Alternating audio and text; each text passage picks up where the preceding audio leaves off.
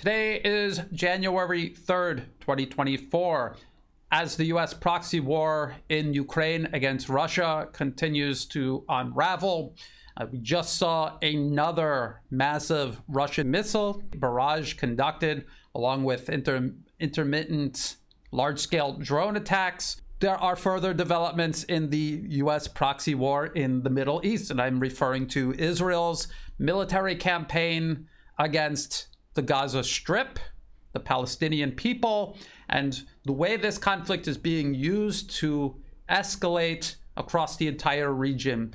Israel, while focusing mainly on the Gaza Strip, continues carrying out military operations in the West Bank. They're also striking targets in southern Lebanon, targeting Hezbollah there. They're also carrying out military strikes across Syria. The United States is carrying out strikes all across the region, in Syria, in Iraq. They're conducting warfare off the coast of Yemen. And now we're hearing talk across the Western media from very familiar sources within the U.S. Ruling interests, talking about how Iran is the ultimate target here, which is something that I have maintained was the entire purpose of this conflict from the very beginning.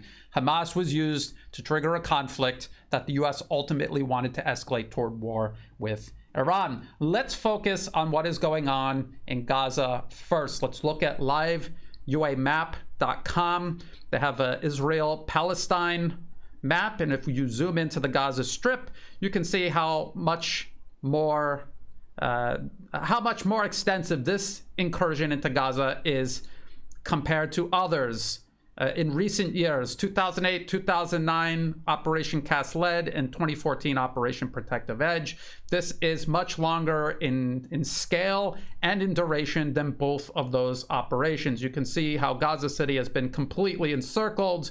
Israeli forces are closing in on the last remaining pockets. Heavy fighting is taking place in these neighborhoods. This is the same area that extensive fighting took place in 2014 as well. But the difference is this incursion is slowly creeping across the entire strip. It is not focused on just the north or the south or just a little bit of both. It is a much more extensive incursion into the entirety of the Gaza Strip. Now, in the south, we see Khan Yunis, a very similar campaign to encircle and then tighten a perimeter around this densely populated. You can just see how dense the urban build is in this area. As I pointed out, Israeli forces had cut the strip in half here, and this was to prevent fighters and material from moving back and forth. And people will say, Brian, there's all kinds of tunnels. Israeli forces are finding these tunnels. They're destroying them. Of course, there's plenty of tunnels that have not been found, have not been destroyed. But the vector sum of this fighting favors Israel. The worst case scenario for Israel is that the fighting will at some point become unsustainable and they may have to withdraw from the Gaza Strip, as they have in previous incursions. Their military will remain a formidable fighting force in the region. The government will remain in power. Worst case scenario is that there is some sort of shakeup in leadership. The Netanyahu administration is replaced by someone else, and Israel continues as a obedient and useful proxy of U.S. power in the Middle East. The existence of Israel is not at stake here. Israeli military power is not even really at stake here. There are no nations or even militant groups in the region interested in invading and dividing and destroying Israel. The largest and most formidable fighting force anywhere near Israel is Hezbollah in southern Lebanon. They have made it very clear that their objective is to defend Lebanon. That is what they're doing. Despite constant attacks by Israel, there is an exchange of fire, but they are not going to conduct any sort of incursion into Israeli territory. That is just not going to happen. So the worst case scenario for Israel is that they have to withdraw from this incursion like they've had to in 2014 and 2008, 2009. The best case scenario is that they're able to establish some sort of permanent military occupation of all of Gaza and incrementally push the Palestinian people out of Gaza permanently. That is in many minds, in the ruling administration and those who support it, that is the ideal outcome of all of this. Now let's take a look at some other aspects of the fighting. These are somewhat older articles. 21st December, IDF says it's fighting in new areas as it nears end of ground offensive in North Gaza. But does that mean that they're going to end the fighting in northern Gaza and leave? No, that's not what it means. The article says IDF spokesman Rear Admiral Daniel Hagari said on December 20th, 2023, that the military had begun to battle terror operatives in Gaza City neighborhoods of Daraj and Tufa, where one of Hamas's northern Gaza battalions remains, indicating the military appears to be nearing the end of its ground offensive in the northern part of the Strip. I'll get into Israel's future plans for Gaza here in just a moment. The IDF has said it has operational control over Beit Hanun, Jabalia, and several other areas in northern Gaza as it works to dismantle Hamas's battalions. The IDF has also indicated that it will take only several more days to complete operations in Shejaiya, where some of the fiercest fighting took place. And that was the same neighborhood where extremely fierce fighting took place in 2014, Operation Protective Edge. There's also heavy fighting, as I showed you on the map, in the southern area of the Gaza Strip, Khan Yunis. The article says in Khan Yunis, the IDF said troops of the 7th Armored Brigade identified a group of Hamas operatives inside a building and called in an airstrike. A rocket launcher in the area was also hit as it prepared to fire projectiles at Israel, the army said. And then, of course, around New Year's Eve, New Year's, Hamas or other militant groups were launching rockets into Israel. These rockets cause very little damage even when they do hit. Many of them are intercepted, and people say, see, Israel's military operation into Gaza is achieving nothing. They're still launching rockets. What people fail to understand is that from the Netanyahu administration's perspective and from the perspective of extremist elements in Israeli society who support the Netanyahu administration, these rockets are a pretext to continue brutalizing the Palestinian people, to continue the military operation. This is not going to convince them. Otherwise, it is going to harden their position and their desire to continue military operations. The idea that Israel's genuine objective here is to eliminate Hamas, I believe that that idea is extremely flawed. This current administration, the Netanyahu administration, maneuvered Hamas into power specifically to create a perpetual pretext to wage war against the Palestinian people. They do not want Hamas gone, because Hamas gone means someone possibly more reasonable, more measured, more pragmatic might take their place, and Israel will be forced to sit down and negotiate. They do not want to do that. They want to continue fighting a war that they clearly have the advantage in. They have nonetheless killed Hamas fighters. I don't think there's any doubt about that. The death toll for Israeli forces continues to mount. I believe they're somewhere around 150, maybe a little more, a little less than that. More importantly, we know that thousands and thousands of Palestinian civilians are dying, and many more are being injured, and many more are being displaced. And we have to remember that that was the plan all along. And I continuously go back to this old Guardian article from October 10.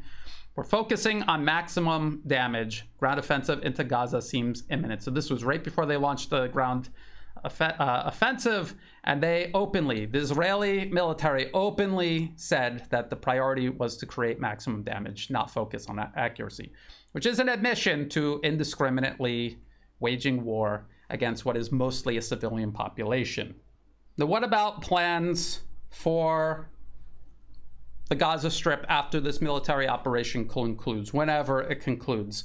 We have articles like this. Far-right minister calls for Israel to fully occupy Gaza, reestablish settlements. So that is the worst case scenario for the Palestinian people living in the Gaza Strip. This is the Israeli heritage minister. The article says Israel should fully occupy the Gaza Strip following the war, claiming the Palestinians are incapable of controlling the territory without turning it into a terror hotbed. Anyone who is today selling the idea that the Palestinians can go back to running things doesn't remember what happened on October 7th, this minister told Khan Public Radio. The article also says, while the United States has called repeatedly for Israel to return to the negotiation table, this is just for public consumption. They are encouraging Israel to continue, intensify these military operations for as long as possible. That is what's going on in reality. But yes, they're publicly, repeatedly calling for Israel to return to the negotiation table and begin working toward a two-state solution with the Palestinians once the war is over. Israeli officials have pushed back against the idea. Earlier this month, Prime Minister Benjamin Netanyahu announced that Israel would retain an open-ended security presence in Gaza and ruled out any possibility for the Palestinian Authority to return to the Gaza Strip as its governing body. So no more Hamas and no more Palestinian Authority, which means a de facto Israeli military occupation and administration of the Gaza Strip. Despite his insistence that Israel needs to maintain control over Gaza's security, Netanyahu has also stressed that Israel does not wish to displace Palestinians and has no plan to conquer, occupy, or govern the Gaza Strip. Again, nobody believes that, not even Benjamin Netanyahu when he says things like this. Now, as I've said, Israeli losses are admittedly mounting. We have seen, even from the Times of Israel, them admitting day to day losses of Israeli soldiers in the fighting. We also see from Hamas and other militant groups in Gaza videos of them attacking Israeli troop concentrations, Israeli patrols, and also Israeli armored vehicles. The problem with this is that the footage is very inconclusive. There is no way to tell just how much damage is being done to Israeli equipment, especially its armor. We see RPGs, mines, improvised explosives placed on or near these vehicles. We see explosions. Sometimes it's difficult to see if the explosion actually hits the vehicle or is coming from a strike on the vehicle or maybe near the vehicle. We often don't even see that much. We see a blast and then the video cuts. And I understand that the fighters don't want to stick around for the Israeli forces to return fire, but this makes it very difficult to determine what is actually happening with Israeli armor. Is it being damaged severely? Is it taking minor damage? Is it able to continue operations? Is it able to be repaired quickly? Are they being burned and totally lost? And at what rate? And if we don't know that, we don't actually know how sustainable Israeli military operations are. We see them persisting much longer than a lot of people suspected. I had said at the very beginning, if they pace themselves, they will be able to achieve their objective, which is to erase Gaza, essentially. Not to defeat Hamas. Again, Hamas is a global network. You cannot conduct a military operation in Gaza and eliminate Hamas. And Israel does not want to eliminate Hamas. They want Hamas to exist at least somewhere so that they can be brought in and used as a catalyst for continued conflict. They do not want a two-state solution with the Palestinian people. This current administration, at least, does not want that. In a certain sense, the ball is kept in play. Israel continues this military operation, and along the periphery of this main operation in Gaza, we see Israel conducting strikes in southern Lebanon. We see them conducting strikes in Syria. There was another strike very recently. And we also see the United States conducting strikes in Syria, on militant groups in Iraq, and now they're increasingly involved off the coast of Yemen. And we see articles like this. From the Telegraph, the West may now have no option but to attack Iran. Tehran will only accept it as miscalculated if it faces significant costs for its recent acts of aggression. And John Bolton was most recently U.S. National Security Advisor for the Trump administration. The Duran, Alex Christoforou and Alexander Mercouris did an excellent and very short video on just this, and they laid out the fact that this entire conflict, this was always going to lead up to some sort of confrontation with Iran. It was always being used as a pretext for an eventual conflict with Iran. And here is John Bolton and many others across the Western media trying to push everything in this direction. And so what does this article say by John Bolton? It says Houthi attacks on commercial shipping and U.S. Navy vessels in the Red Sea threaten the global economy, endangering the vital Suez Canal trade route. As if 14 such attacks in the past month and against Israel directly were not enough, Iran has now joined the fray. The Pentagon said on December 23rd that an Iranian-launched drone struck an Israeli-affiliated merchant ship in the Indian Ocean.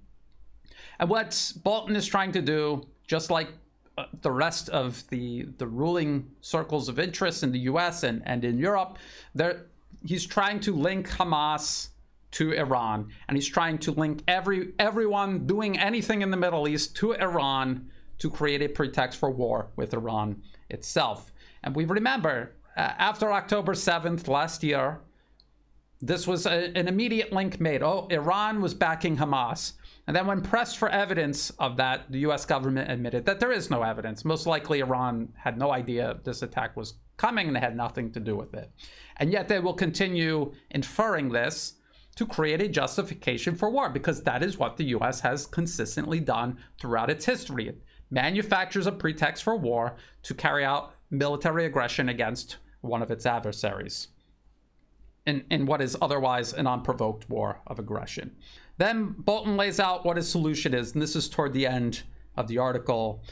Only if Israel, America, Britain, and others show they possess the resolve and capability to impose significant costs on Iran as punishment for its aggression will they persuade the Ayatollahs that proceeding further will bring them intolerable pain. Very likely, only direct military force applied against critical targets inside Iran will impose such costs, proving to Tehran it has miscalculated not only about Israel, but on President Biden and the West more generally. That is why the evidence of a direct Iranian attack on a commercial ship in the Indian Ocean is potentially so important. It has been clear for years that overthrowing the mullahs, replacing them with some other form of government that enjoys the support of Iran's citizenry, is central to decreasing insecurity throughout the Middle East. Not the United States, which is invading and illegally occupying multiple nations in the region. Iran is the center of the problem. That's what we're supposed to believe. Arab funding of terrorist actions against Israel is hard to find today, especially as full open diplomatic relations with Jerusalem continue to expand. If Iran's line of credit to the likes of Hamas, Hezbollah, and the Houthis and other barbarians disappears, their ability to survive except in remote Afghan encampments will palpably decrease. Now, this is interesting because what he's saying here is partially true. The Arab world is increasingly pivoting away from the United States, and as they do, they abandon all of these proxies that they had been arming and funding on behalf of the US. Groups like ISIS and Al-Qaeda were used by the US as a tool in the region, and they laundered money, weapons, and other forms of support through their Arab allies. As these Arab allies begin pivoting away from the US toward multipolarism, their desire to continue supporting these armed groups, which are causing as much problems for themselves as they are for their supposed adversaries, nations like Syria and Iran, their support for these groups are diminishing, and these groups themselves are becoming more isolated and incapable of posing the threat that they had at one point in the region. It also means that groups like Hamas, which have also been used as a tool by the US and by Israel to advance their own geopolitical objectives, groups like this will have a choice whether to cease to exist or to pivot toward a more pragmatic and genuine form of resistance, more along the lines of what Hezbollah is doing. And so people like John Bolton see a window of opportunity closing. They see the region is irreversibly changing. If they don't do something now, it will change, and there'll be nothing they can do to reverse it. That is what they understand. They see the window of opportunity closing. They had one last chance to use extremist elements within Hamas, who are very predictable in how they think and how they act, just like the rest of the Muslim Brotherhood. They saw this last opportunity to use them to provoke a conflict they think they may be able to expand into eventually war with Iran. And this is what Bolton concludes by saying: that is the outcome Washington and London should seek. Instead of pushing Israel for more pauses, truces, ceasefires, or the like, allow Jerusalem to achieve its legitimate objective of eliminating Hamas as a military and political force Israel created and maneuvered them into power. Don't forget that, even according to Israeli media. That is one sure way to convince the Ayatollahs their gambit has failed and their own end may be near. So he's manufacturing a pretext for war with Iran that he has always wanted long before October 7th. And this is just his latest attempt to sell that war he has always desired by citing October 7th, despite there being no evidence at all linking Hamas and Iran. And this is exactly what the US has used Israel to do for decades. They've used Israel as a pretext for a US military presence in the region. They've used Israel as a provocateur to stir up nations in the region, to create windows of opportunity for the US to carry out military aggression. They've done this repeatedly. They have attempted to do this to Syria more recently, and this has always been part of the formula to try to provoke Iran and drag Iran into a war with Israel and then eventually the US. And even as the US pretends to implore Israel to return to the negotiation table, we see articles come out like this. This is from Time magazine. Biden administration bypasses Congress again on emergency weapon sales to Israel. So they're saying, Israel, you should decrease the intensity of your military operations, return to the negotiation table, but here's some more bombs and artillery shells and other equipment that you need to actually intensify your military operation. So again, plausible deniability. We publicly, outwardly, we want peace and stability, but our actions are committed to expanding instability and provoking further war. And this is what I've pointed out in previous updates, that this is purely an exercise in maintaining plausible deniability. This has always been the plan. For years and years, US policy papers have talked about specifically how the US can provoke a war with Iran while actually trying to appear to pursue peace. I've talked about this many times. I've cited this paper many times. 2009 Brookings Institution paper, Which Path to Persia? Options for a New American Strategy Toward Iran. And I want to go over a part that I have read many times, but I want to go over another part that I have not really focused on in the past. First, I want to read the part about how the US understands Iran does not want war with the US, but how the US can try to provoke Iran into a war anyway. And while doing so, convince the world that the US wanted peace the whole time, and it was Iran that brought it upon themselves. So this is what the paper says, and the link will be in the video description. You can read it for yourself if you don't believe me. It would be far more preferable if the United States could cite an Iranian provocation as justification for airstrikes before launching them. Clearly, the more outrageous, the more deadly, and the more unprovoked the Iranian action, the better off the United States would be. Of course, it would be very difficult for the United States to goad Iran into such a provocation without the rest of the world recognizing this game, which would then undermine it. So they admit that Iran is not going to attack the US unprovoked, is not interested in war with the US. The US needs to see find some way to provoke Iran clandestinely to carry out some sort of retaliation that they can present to the world as unprovoked aggression from Iran. And then it continues. It says, one method that would have some possibility of success would be to ratchet up covert regime change operations in the hope that Tehran would retaliate overtly or even semi-overtly, which could then be portrayed as an unprovoked act of Iranian aggression. So they admit that the primary U.S. policy toward Iran is lying about the threat Iran poses to the U.S. and using that as a pretext for unprovoked war of aggression against Iran. That is what they are spelling out in black and white here. It also says, in a similar vein, any military operation against Iran would likely be very unpopular around the world and require the proper international context, both to ensure the logistical support the operation would require and to minimize the blowback from it.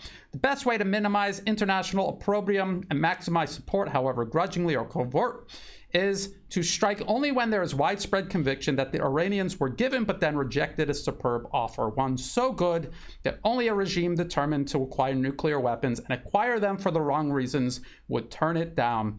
Under those circumstances, the United States or Israel could portray its operations as taken in sorrow, not anger, and at least some in the international community would conclude that the Iranians brought it on themselves, that is in quotation marks, by refusing a very good deal. So they admit that they would be lying to the international community. They deliberately provoked a war with Iran, but they will spin it to blame Iran for the war and make it out as if the US and Israel had no choice when they were the ones who provoked the war in the first place. That is US foreign policy, signed and dated and on the internet for everyone to see.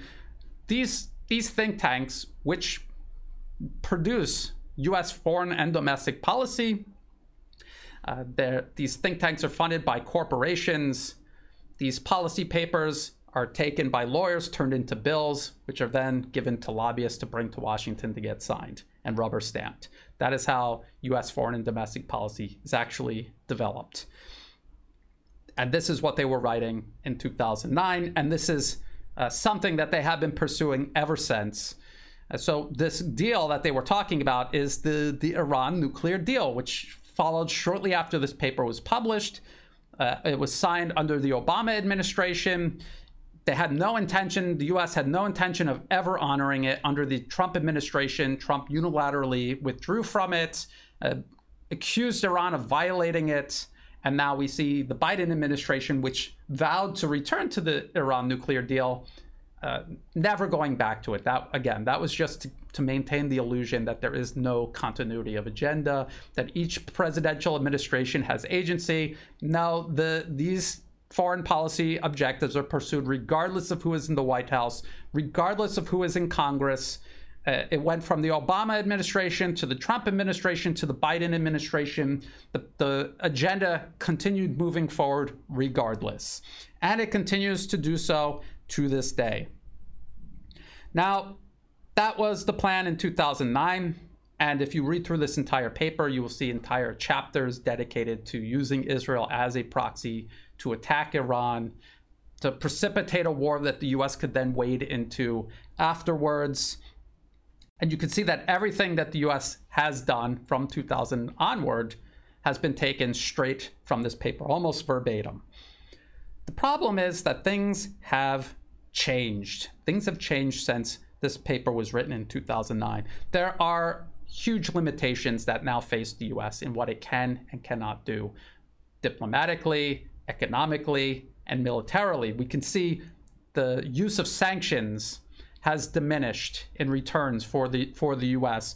We see militarily the US proxy war in Ukraine against Russia exposing the limitations of Western military industrial production.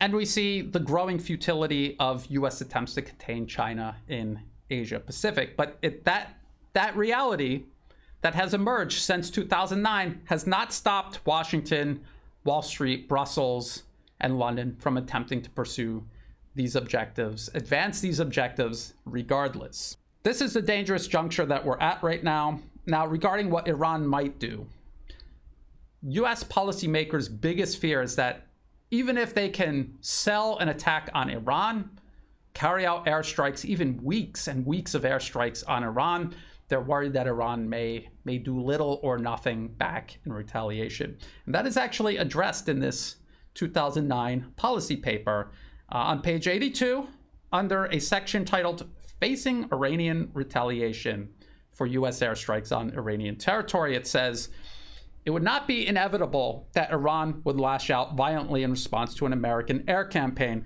but no American president should blithely assume that it would not.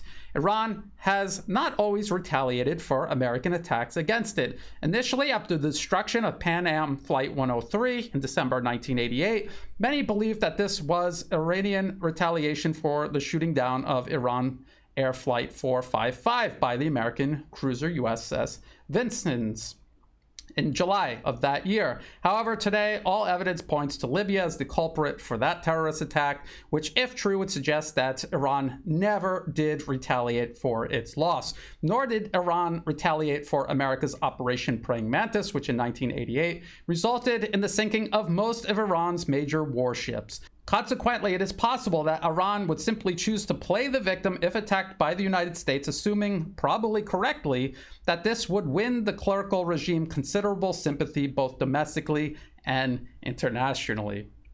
And if you're attacked unilaterally by the United States, having done nothing to provoke the attack, what are you other than a victim? And they never really explain that. However, it is at least equally likely that Iran would shoot back as best it could. As noted above, Iran may attempt to shut down the Strait of Hormuz in response, but this seems unlikely. Doing so would threaten the international oil market and so lose Iran whatever international sympathy it might have gained for being the victim of an American attack. Now, I think what we see in the Red Sea is kind of a preview to what might happen in the Strait of Hormuz. We can see the dynamics have changed drastically since 2009 when this paper was written. Of greater importance, American air and naval capabilities are so overwhelming that it would simply be a matter of time before the US military could wipe out its Iranian counterparts and reopen the strait. The result would simply add insult to injury for Tehran, especially given that under these circumstances, American naval and air forces available in the Persian Gulf will be vastly more powerful than is normally the case. Such a move by the Iranians would appear to be playing right into Washington's hands, possibly.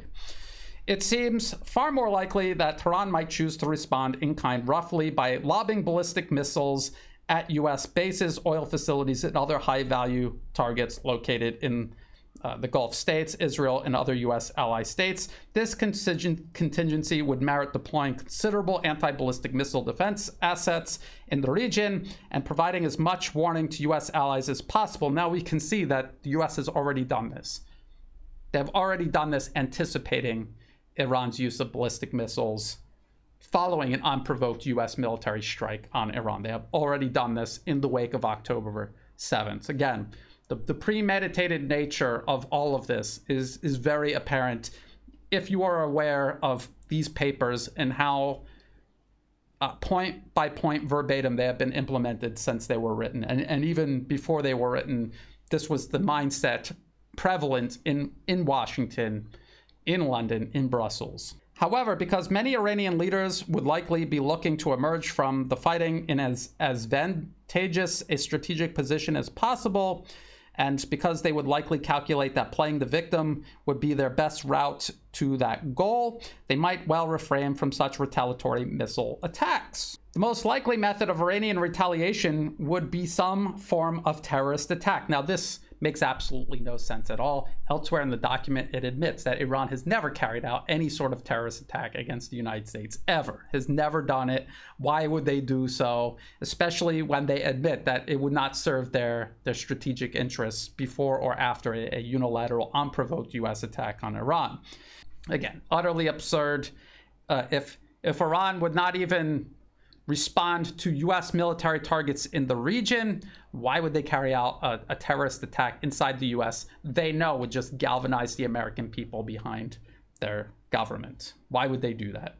It makes no sense. They admit how rational and patient the Iranians actually are, and then they throw this in. And I think they throw this in to keep open the possibility of staging some sort of false flag attack that they could use to stir up the American people to again, justify additional unprovoked acts of military aggression against Iran. And the US would need additional acts of military aggression because they admit in the paper that even after weeks of US airstrikes on Iran, Iran could just rebuild everything and carry on. And it actually says, the last piece of this policy option is the question of what follows the airstrikes. It is hard to imagine that even a couple of weeks of American airstrikes encompassing thousands of sorties would simply end the problem of the Iranian nuclear program forever. It is highly likely that, at least initially, the Iranian population would rally around the hardest of the hardliners in their government, those people most antagonistic to the United States in response to what Iranians would inevitably see as an unprovoked and unjustified act of aggression, no matter what preceded the American strikes. So what does the Brookings Institution suggest the US should do as a follow-on or a follow-up to these airstrikes? And they admit, even back in 2009, that the best they could do is carry out more airstrikes, but the longer they do this, the more ineffective they will become.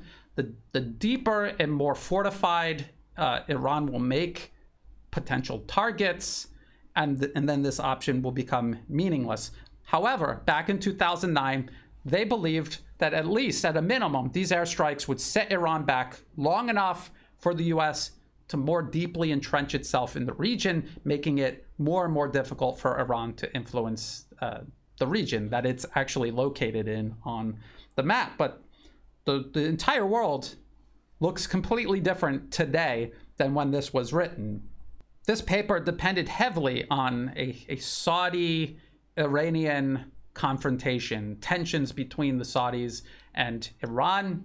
That no longer exists. Iran and Saudi Arabia are repairing their ties. This paper admitted that something would have to be done about Syria before any sort of attack was carried out on Iran. The paper suggested a peace deal between Syria and Israel.